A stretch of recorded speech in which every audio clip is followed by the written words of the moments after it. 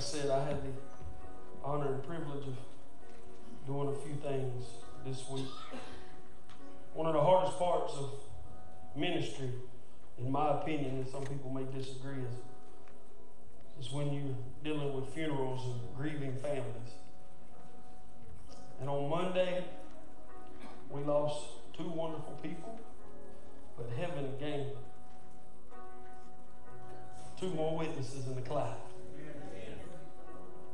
One of them was a long friend of mine. He's been here before and brought some of his kids from his church. He's a music minister up in Benson.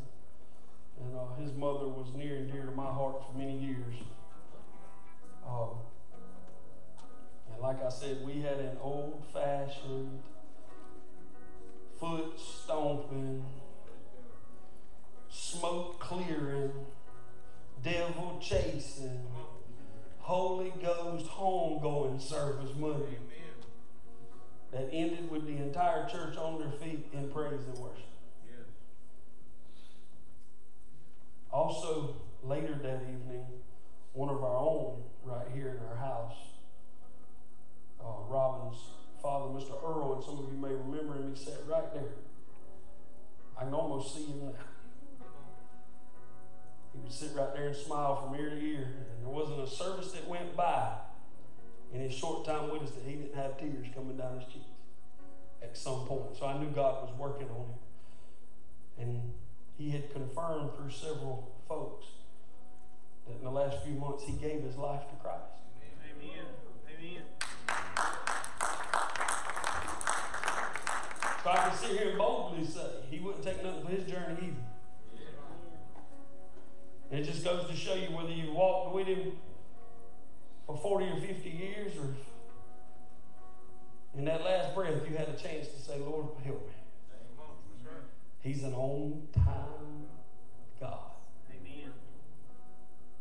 So Robin and her family sent a card to the church. And it's awesome to see you guys here this morning. I know you're still swirling and whirling, but you know Daddy wouldn't want you in no other place. It says, with special thanks to all of you. To know you is to know people who are kind, considerate, and thoughtful. To know you is to be grateful for the special things you do. For everything you've done, for being the special people that you are. Thank you so very much. Love the Millers and the families. It's times like now where you need people to lean on. We should never forget that. And I told Robin Monday evening when we went to see her, that whatever she needed, we were here. That doesn't mean just me. We're family. Some of you thinking, well, no, we family. Amen.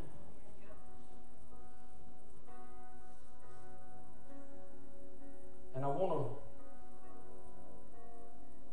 go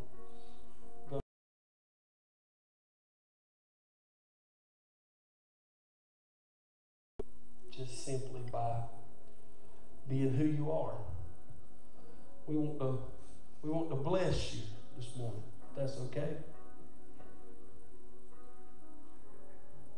Who's my oldest married couple in here? Who's got the most years in it? Don't look at it like a prison term now. Come on, anybody been married over 20 years? Over 25? Pam and Gary, Lighthouse wants to do dinner on us.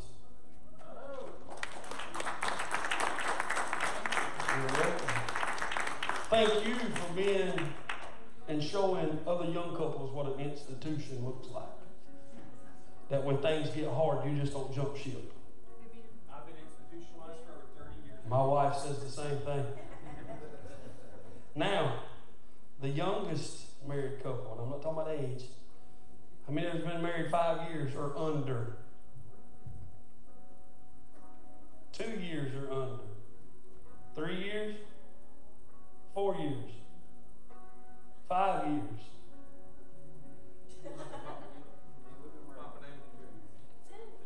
Two. All right, we sending y'all to dinner. Me and Papa's gonna go to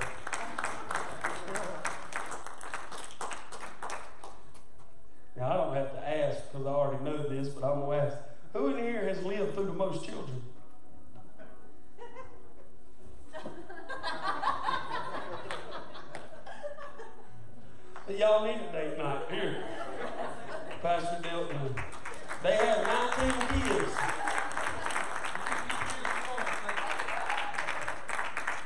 They are personally responsible for about 50% of the youth ministry. They are the magic school bus. And for it, well, knowing the family.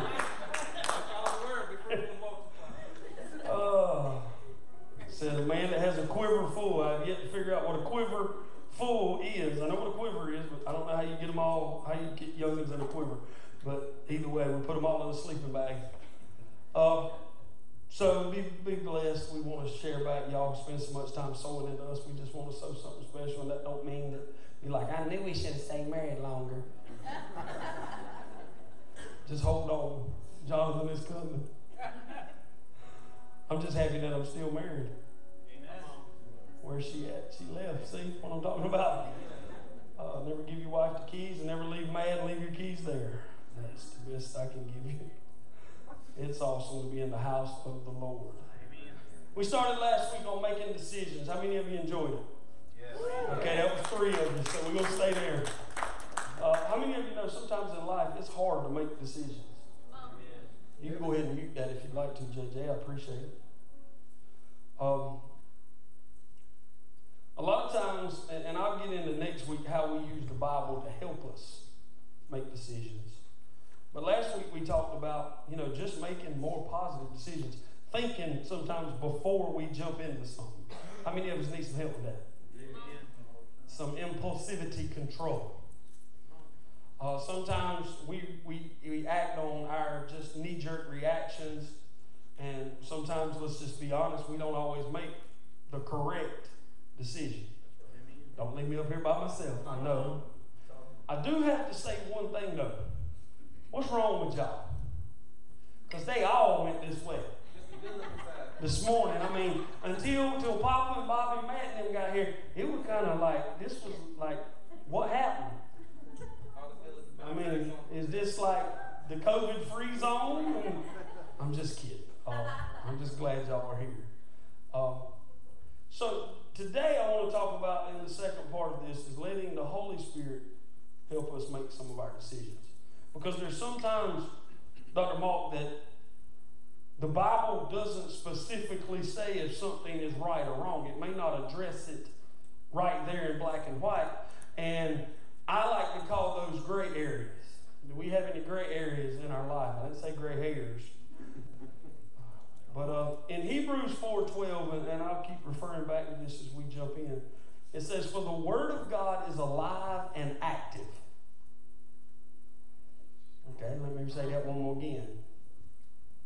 The word of God is alive and active.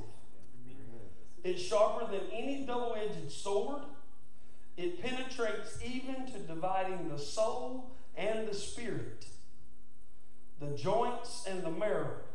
It judges the thoughts and the attitudes or the intentions of the heart.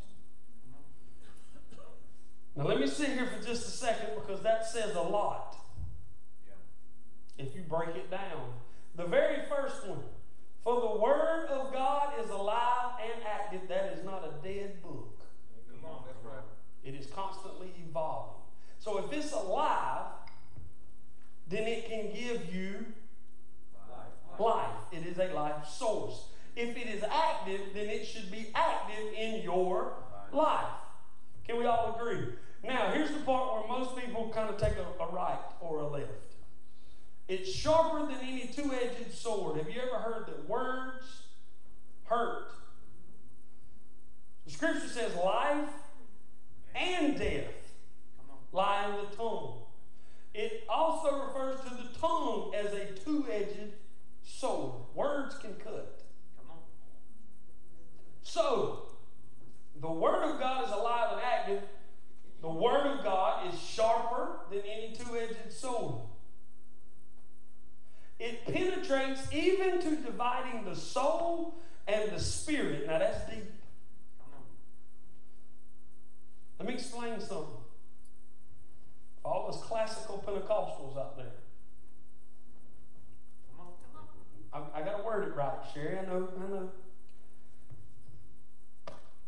three components that make you up: your soul, your spirit, and your flesh. We'll give everybody in here a news flash. Your spirit is saved. When He formed you in His image, God is a spirit. He is not a human being.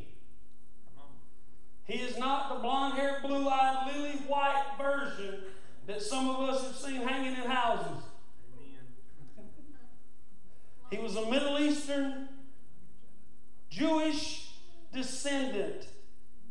According to the scripture, he had woolly hair, ruddy skin. Stop trying to make him Eastern European just because you like that version. God is a spirit. So when He formed you in His image, He formed you in spirit form, which means you were saved. Because He's He's perfect. Now, when you were born, you were given a soul, and then you were born into infirmity. You were born into a twisted and bent realm, so to speak. So your spirit is saved, your soul is being saved, hopefully, and your flesh, newsflash, will never be saved. It wants what it wants. The scripture says this, and it's so popular at funerals. But I hate the fact that that's the only time anybody really wants to talk about it. It says to take off what is corruptible and put on what is incorruptible. What that means is there's going to come a time, Dr. Mark, where you take off this flesh that is corruptible, and you will step into a heavenly realm again and put on something that is incorruptible. So, hence the battle between your flesh and your spirit. Your soul hangs in the balance. That's the word. We spend so much time trying to convince people to change their mind, which would change their character, Dawson, to get their flesh in order. You cannot and will not save your flesh. I can come up here and I can lay on this altar and I can cry till my eyes are swollen shut. I could go through half a box of Kleenex with snot all over the floor. I could cry out to God to take it all away. And I could still stand up and go buy a fifth of alcohol and get drunk before lunch. Why? It boiled down to a choice. Because if I had spent my life drinking to hide things, which I did, I never really understood how to fix what was hurting on the inside. But I could come sit in a church, I could come play drums, I could come sing on a worship team, I could come work in connections, I could come hang out in the nursery, I could serve and make you think that I had it all together because my flesh looked like it was right. But my soul was dying. It says the principalities of the air are fighting with the angels over your soul.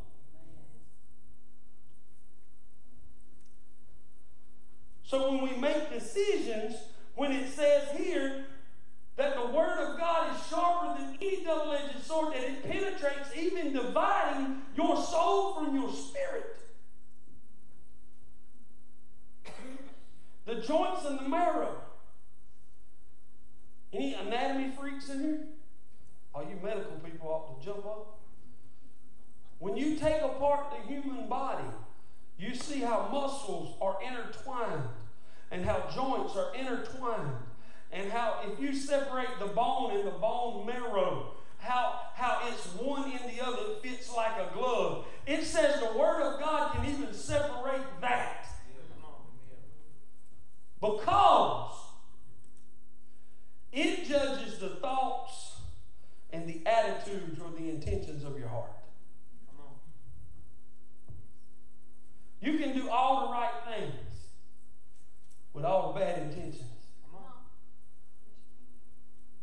Well, guess what? You can do some really terrible things and have good intentions.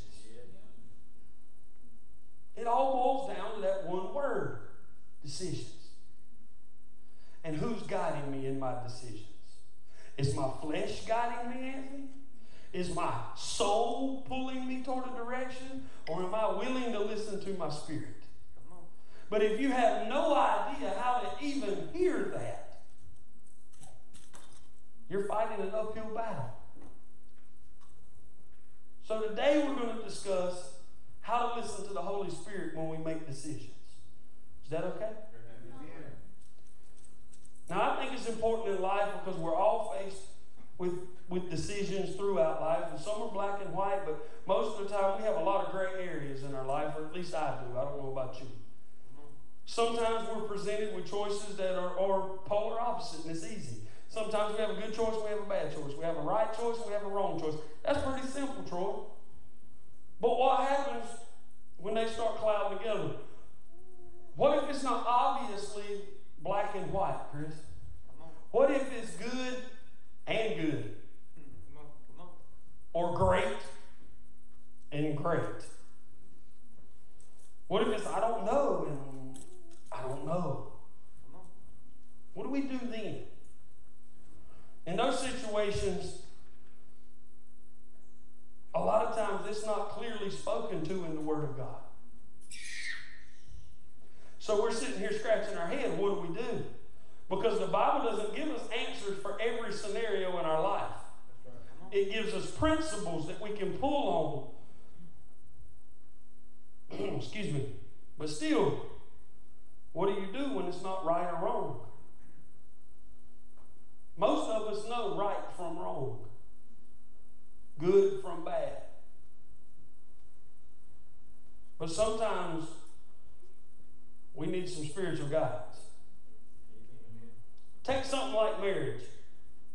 Let's say there's been a breach in the covenant. I know we have some little ears in here, so I can keep it PG. The Bible says that that's grounds for a person to be free from that covenant. If you violate it, according to the Bible, I have a right to bounce.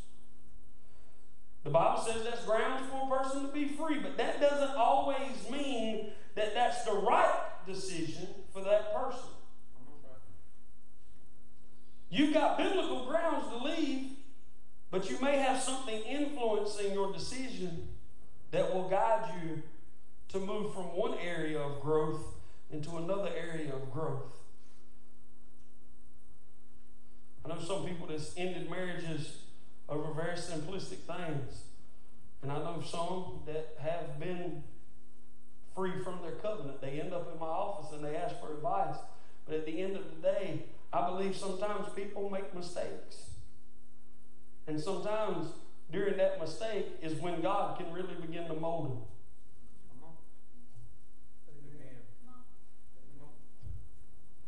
I knew that one was going to be a hard pill.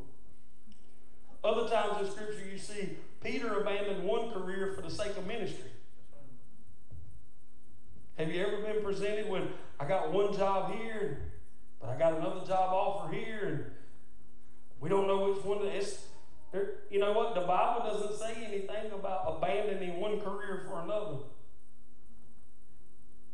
There's nothing right or wrong about changing jobs, Pastor Chris. It has nothing to do with morality or immorality. So what do you do in situations like that? You have to make a decision that cannot simply be discerned by your five senses. It's not explicitly spoken to in Scripture, so that's when we need some extra influence. A lot of us know what it's like to be under the influence. But my challenge today is, can we get under the influence of the Holy Ghost? Can we get under His influence? Can we and will we allow Him to help us make those decisions? There's two ways to understand. I have people ask me all the time, well, how do you know when the Holy Ghost is talking to you? Because there's a lot of preconceived notions about the Holy Spirit, and depending on what denomination you were brought up in, is going to give you a lean toward one way or the other. But at the end of the deal, there's an inclination by something that is greater than you or your consciousness. So I'm going to tell you two simple ways to know. The Holy Spirit will either restrain you or encourage you. Now, when I say restrain, I don't mean He's physically going to knock you down. Because like I said, God is a gentleman. You may say, well, I read the Old Testament and there wasn't nothing real gentleman about that. God's not going to force Himself on you. So He'll either restrain you or encourage you. Let me give you an example. There's a passage in the book of Acts when Apostle Paul is trying to sort through. He's getting ready basically to make some decisions on where he should go next in ministry. Now, I like to say it like this. If you're going to do ministry, I believe you're doing a good thing. Doesn't matter where you end up. I think we can agree with that. Is that okay? Yeah. To do ministry is not immoral. It's definitely not unproductive. So if we agree that it's productive and a good thing to do, did it really matter where Paul ended up? Yes, it did. We talked about it last week. There's a perfect will or a preferred will of where God wants you to be. But then that decision is up to you. He said, I thought about going to Bithynia, which is in Asia. But the Lord of the Spirit restrained me. And I thought about going to another place, but still the Spirit restrained. And then a man in Macedonia came and said, we need some help over here. He said, and then I knew where I was supposed to go.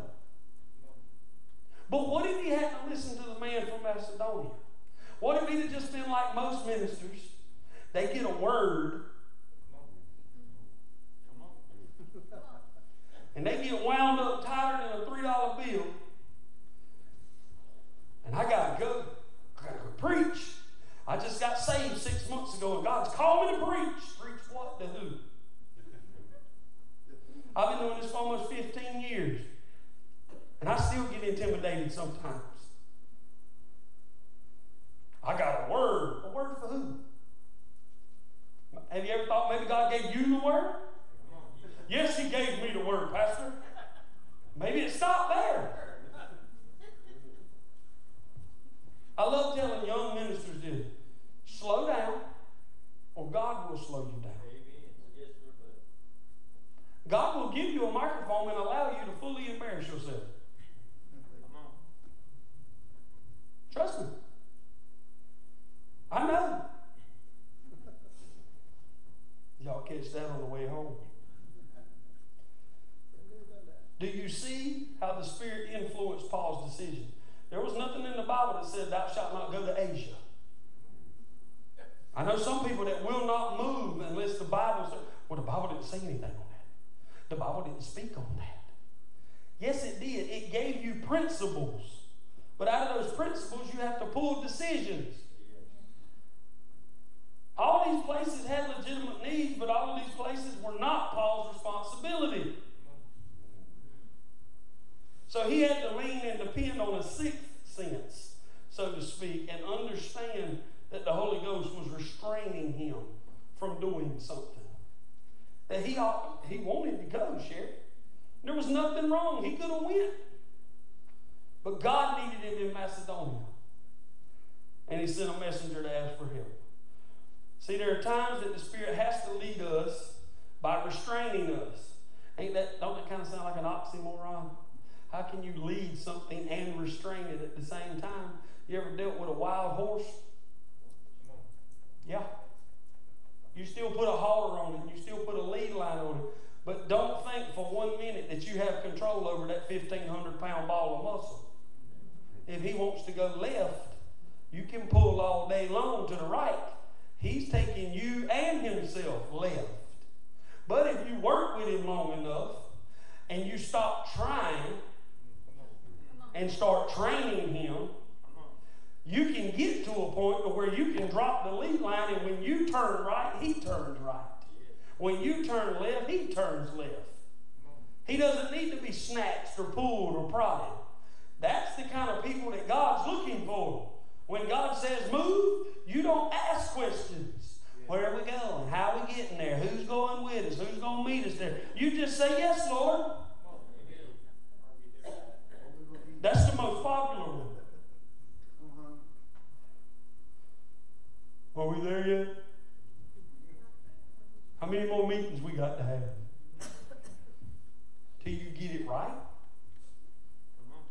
I had a person tell me the other day, hey, I think this would work. I think if we just jump on this right now, we'll be all over it. And I'm like, I gave you that idea 4 years ago. Where were you? It took 4 years for it to completely download. That's what I wanted to say, but I said, you know what? That's a great idea. I think you need to run with it. They're like, yeah. And I want to go, Lord, have I got to wait on a 4-year delay on everything? No, it just takes some people that long to catch up, I guess. But it's okay. The fact of the matter is, they listened. We'll catch that on the way home, too.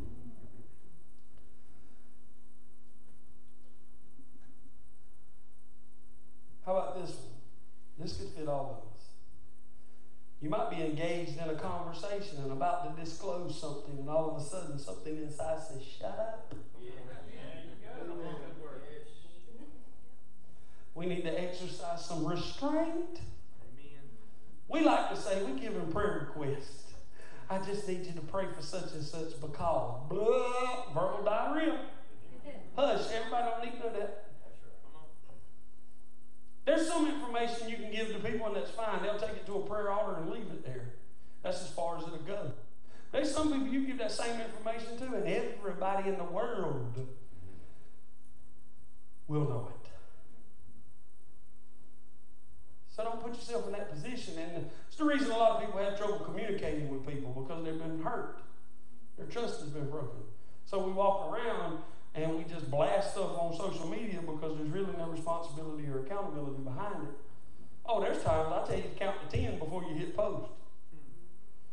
Hey, sometimes I had typed a lot faster than my brain or my spirit was working. I keep the Holy Ghost active. Because there's a lot of things my flesh wants to say, Dawson. Amen. You'll type out this whole dissertation, and the Holy Spirit goes, nah. Hit that back button. Put the phone down. Step away. Amen. So then you get the wild thing. Just go to their house. Because the Word says, oh yeah, I'm biblical. The Word says, you got a problem with your brother, you go to him. I'm going to go to him. And as you get in the keys and get in the car, the Lord said, no, that ain't what that meant. Go to Chick-fil-A. Get some of that Lord's chicken, that anointed grease, and I have a blessed day on the way out and go home. Say amen. And you let it work itself out. Because you was fixing to make a mess and then justify it by stamping God on it. We're going to get into that in a minute. I ain't got there yet. Sometimes we just have to understand that the restraining of the Spirit is our safest bet for us. Have you ever been about to sign a deal and you felt something like, maybe not the time? Maybe there was something you were fixing to engage in, maybe make some moves or some transactions, and all of a sudden you feel a check in your spirit. You're fixing to open your mouth, like I said, you feel a check. You should recognize that. That's the Holy Spirit, guys. Yeah. You know, I ain't got to give you a 6-week class on that. That's just my conscience. You call it what you want to. That's the Holy Ghost. Saying, now, Dawson, you can still do it. And I'm going to still love you, and I'm going to still be with you, but you're going to make a mess. Yes.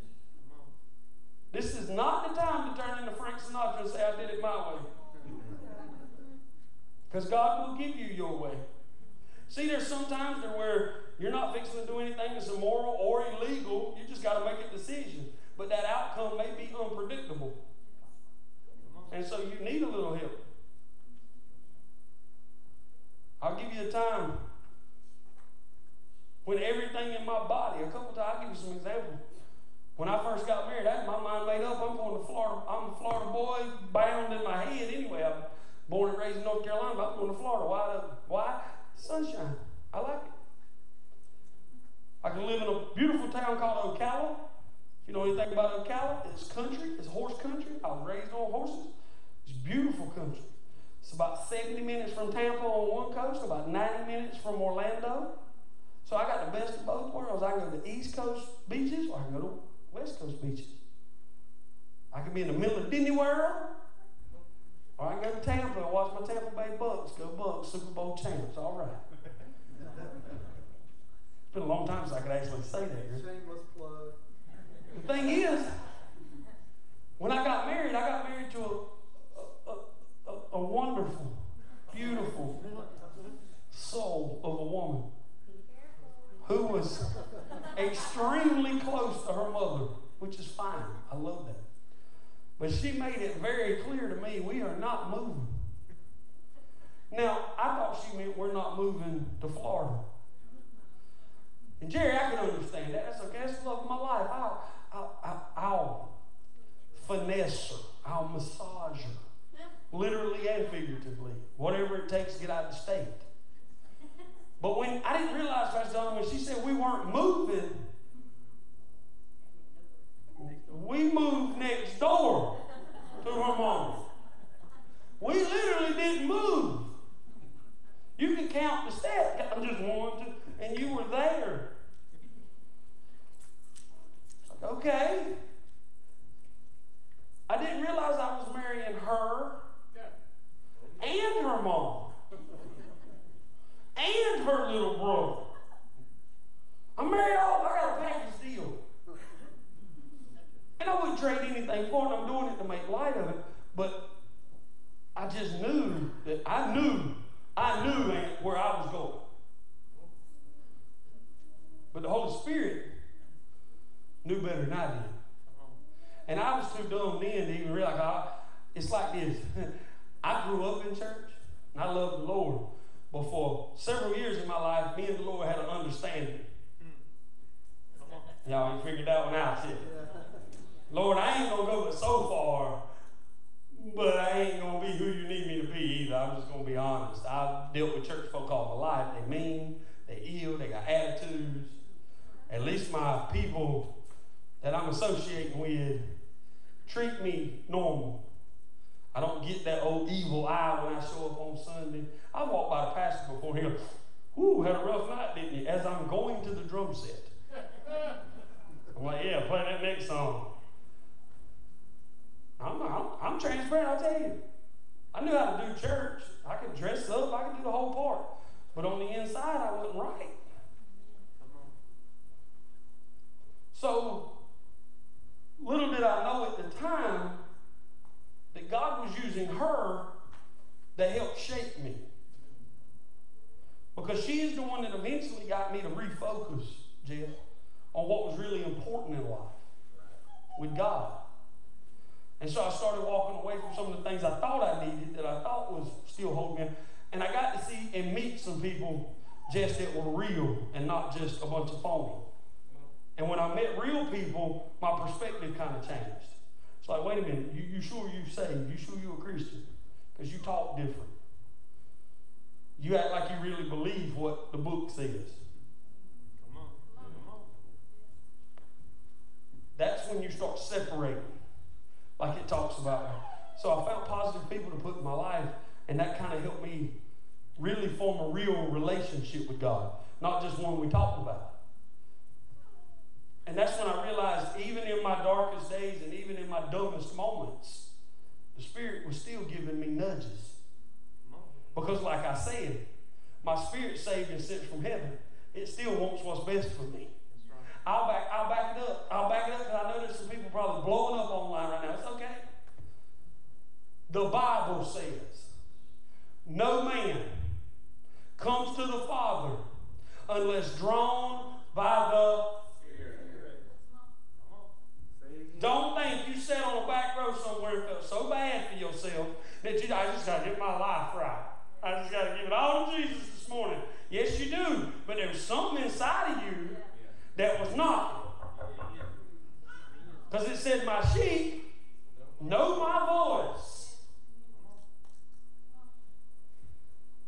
You didn't do anything except make a decision. So I made that decision.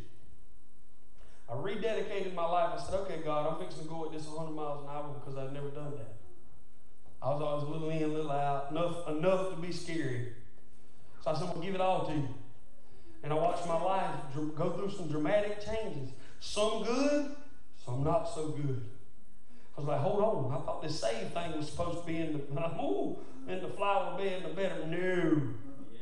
There's some crazy stuff that goes on in your life when you're trying to fix some stuff. And so as we got older, we eventually moved. Not to Florida. We moved across town, which was great. Privacy. Kinda. But still, there was a part of me that wanted to move. And I never really talked about it much. But then all of a sudden, before the move, we decided to have a brilliant idea. Because I really felt God pulling me in a direction. I went to several churches and had plenty of offers on the table to pastor. None of them were here. They weren't. We had one offer down at the beach. Who don't want to work at the beach? Come on. An established church. That's a nice way of saying a mess. Let's put it this way. There was a reason they needed a pastor. So we would go, and then I would get in the car, and they basically offer us whatever. And my wife would look at me and say, we need to pray. Because one or two things that happen here. They'll kill us, or we'll kill them.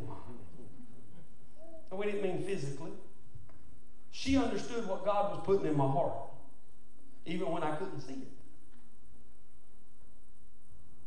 And what God was trying to do is birth what you see now.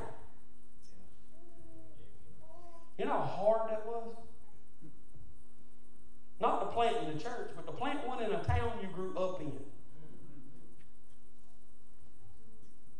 I'm thinking to myself, who in the world's going to come that knows me? I mean, seriously. We laugh, but you think about it. You lay out all your laundry list of junk and say, guess what? I'm saved, filled with the Holy Ghost. Y'all come. Okay, it's got to be the Lord. He ain't set on fire yet, so.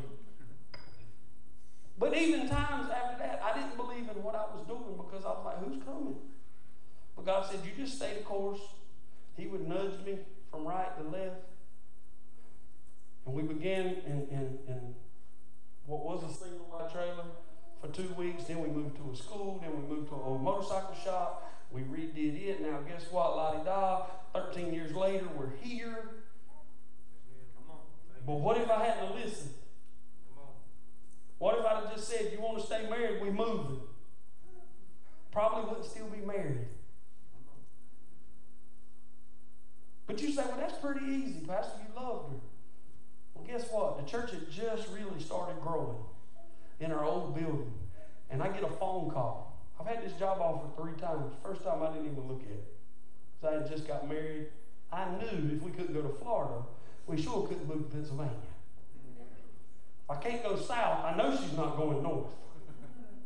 She hates cold weather. So this time around come the Milton Hershey School in Pennsylvania. Dr. Malk knows them well. I taught there once. We had a job offer. They had recruited me for 3 years to come be a house parent in their housing facility because my background fit what they were looking for. And they offered us a considerable amount of money. Basically, it was about triple what we used to making down here. She did an hour and a half phone interview and had no idea what she was talking about. I was giving her cue cards while she was on the phone. She had them on speakerphone, and I was writing the answers for her. And she would read them. But guess where the nudge came from? I'm looking at her. I said, I don't believe God would have put something in our lap. That wasn't wrong if I'd have changed jobs. It wasn't immoral. It was a great opportunity. But I said, God, if you want us to go, I'll go. I don't want to leave like I don't. I love the people. But if it's what I'm supposed to do, I'll do it. And then I said, but if it's you, let everything fall where it needs to fall with no problem at all. We were taking spring break to go up that way, so we were going to leave our family for a couple of days and go hang out with them a couple of days. Everything's great. They called. Only one change to the contract, and it was minute. I mean, if anything, you wouldn't even have blinked your eye. And we declined right there on the spot. And they said, are you sure? I said, yes. I said, because I completely, for the first time in my life, put something completely in God's hands. And I said, if anything, I'll walk away. And like I said, it was something small that you wouldn't normally blink an eye at. It would basically be like, we don't allow white shoestrings on campus. We need purple ones. I mean, it was something really, minute in our contract. But that's all I needed. And I turned down a lucrative salary to do what God called me to do. Because I listened to the Spirit nudge me. Now, don't think that I hadn't thought about that from time to time when people start acting like they lost their mind. Because I do deal with adults, and I expect them to be adults, not children. But some of us get on social media and turn into 8th grade drama queens. And that don't mean if you're a male or female.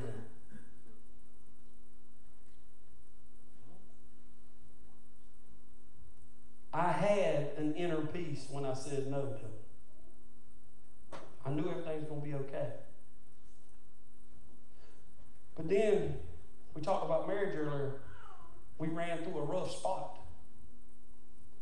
And something that had been hurting my wife for a long time that I didn't know. She looked at me one day and she said, I have no idea why you stayed. You could be anywhere in the world doing what you do. I feel like I'm holding you back. And something hit me like a ton of bricks, Dr. Mark. She'd have never felt that she was holding me back if I'd have never planted the seed in the beginning.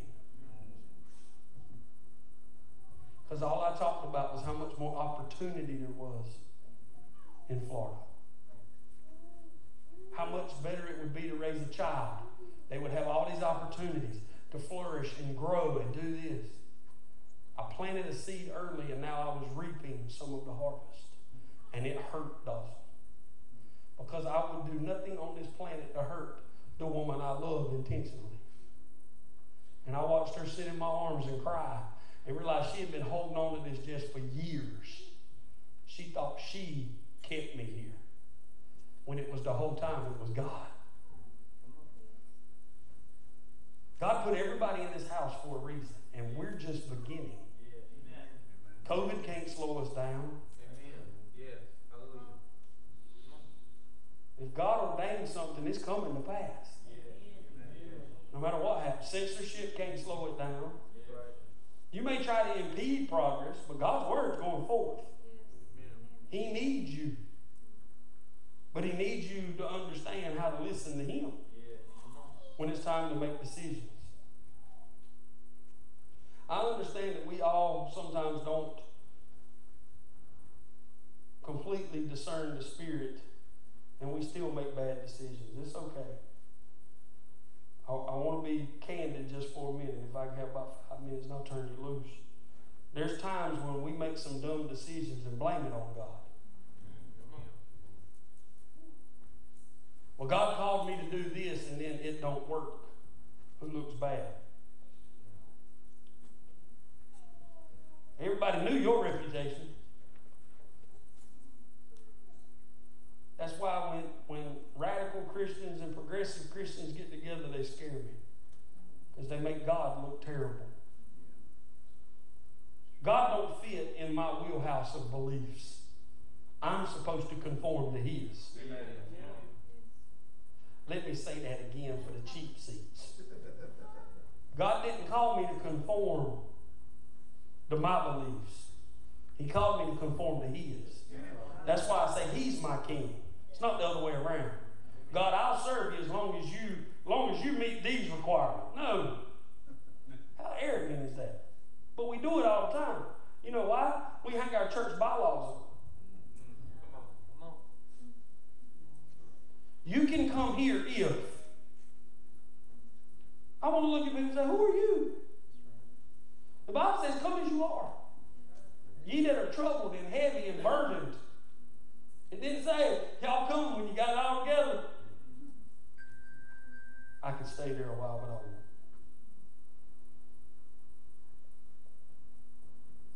Just like our soul and the spirits are intertwined, sometimes it's difficult to distinguish between what's my emotions and what's His actual spirit. There are things you want, and that's okay. But when you are struggling to filter between, what does the Word say? His Spirit will be separated like joints and marrow. The Word of God is what will separate it. Is this just my ambition? Am I trying to prove something? Is it greed? Do I have a lack of contentment? It may not always lead to a wrong decision, but the Spirit will expose the motive behind it. There's nothing wrong with wanting a better job, but why do you want a better job? Is it to have more money? More fulfillment? God may need you at that job where you're making less money because there's a direct person in your path that can change the world, but they'll never know about God if you bolt. So find out what the intentions are behind it. Don't ignore the divine promptings of the Holy Spirit, because they might just be pushing you in your purpose. And we all need to learn to be a little more sensitive when Debbie's talking. We get so super sensitive when our BFF is talking or our spouse is talking. But I believe the Holy Ghost is even better than E.F. Hutton. If y'all don't know who E.F. Hutton is, that used to be the commercial. When E.F. Hutton talks, everyone listens. I think when the Holy Spirit goes to talk, we should all listen.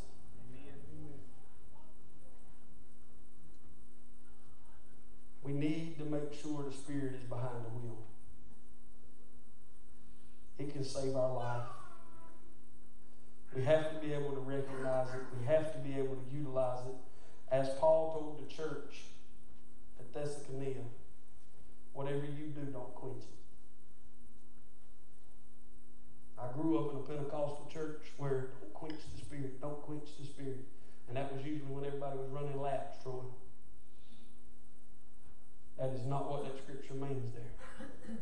Has nothing to do with shutting down your exuberant praise for God. It has everything to do with don't quench the Spirit when He's trying to talk to you. Yeah. Come on. Don't shut Him down, guys. Don't put on your headphones to block Him out. Put on your headphones to dial Him in. Go ahead and hit some soft music there, brother.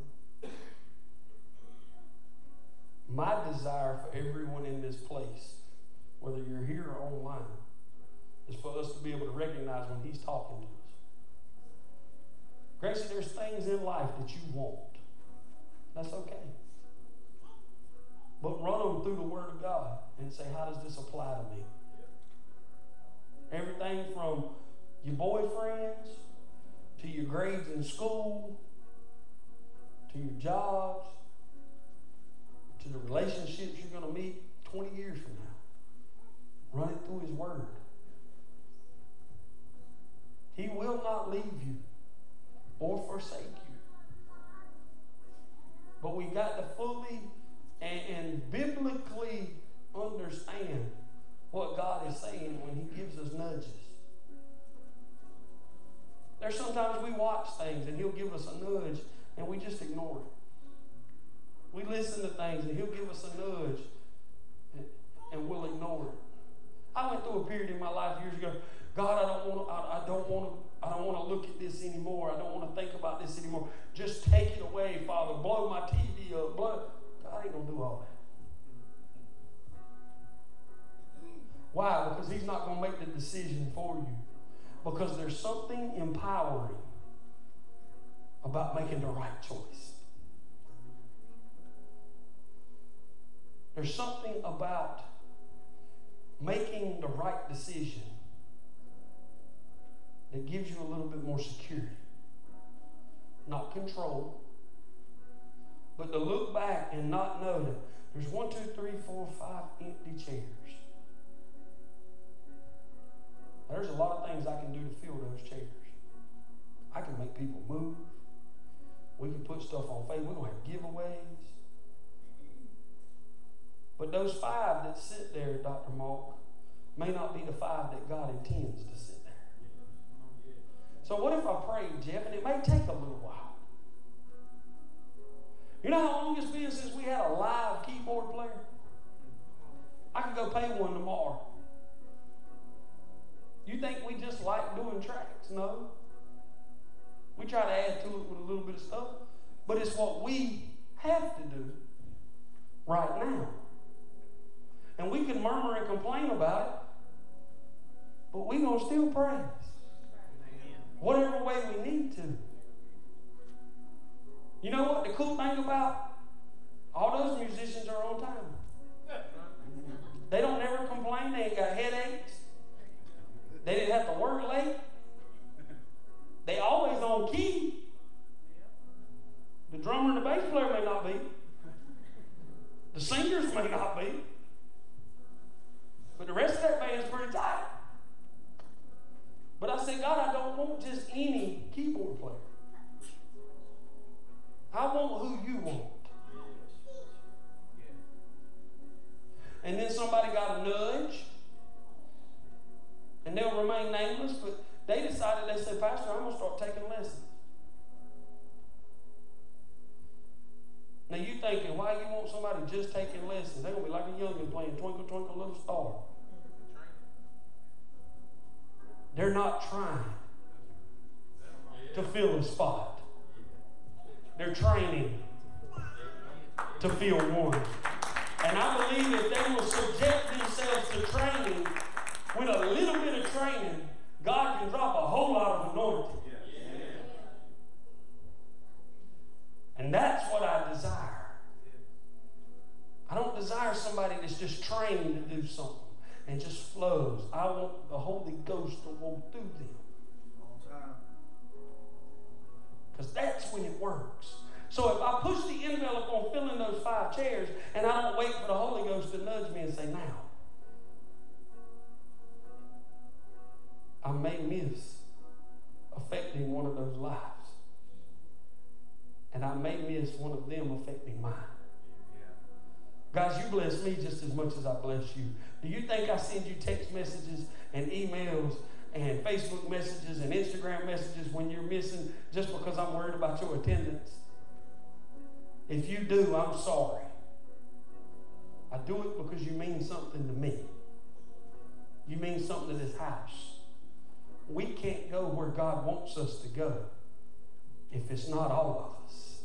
Because we're like the joints and the marrow and the bones and the eyes and the ears, and we're all interconnected through His will, not our own.